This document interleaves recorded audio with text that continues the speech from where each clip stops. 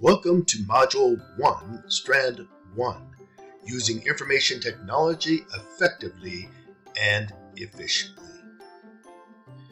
This particular module has a value of 13 points on the state exam 215.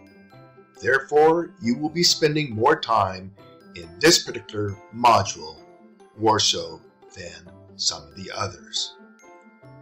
In this module, we cover everything from answering questions using internet search tools, how to decipher fake news from real news, how to write a professional email without emojis or emoticons, creating a digital portfolio using Google Sites.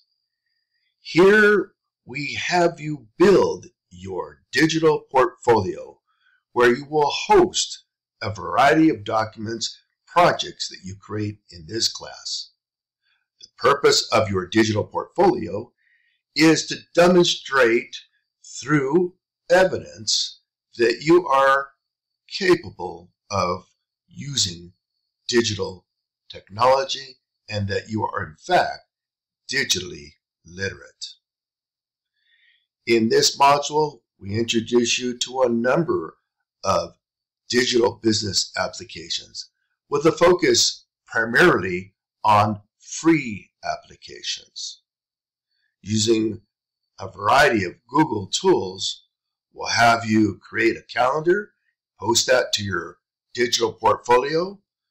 We'll show you how you can collaborate and build a slide presentation as a group and present that slide presentation. What is the purpose of a blog and how can you construct your own blog? Why do we do social networking? How does social media help us to communicate with our target audience? And finally, sharing a PDF file.